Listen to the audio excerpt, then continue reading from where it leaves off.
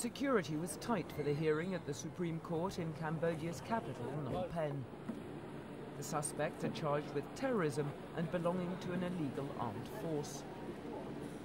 Among them is US citizen Richard Kiri Kim. 2 other Cambodian Americans are being tried in absentia. The defendants are accused of being part of a group of 60 heavily armed men who attacked 3 government buildings in Phnom Penh last November. At least 7 people were killed, all of them attackers, while around a dozen were wounded. An obscure US-based anti-communist group, the Cambodian Freedom Fighters, said it planned the attack. Its president is Chhun Yasith, seen here in Thailand, an accountant from California. The group accuses Cambodian Prime Minister Hun Sen of being a dictator. Proceedings are expected to last 6 days.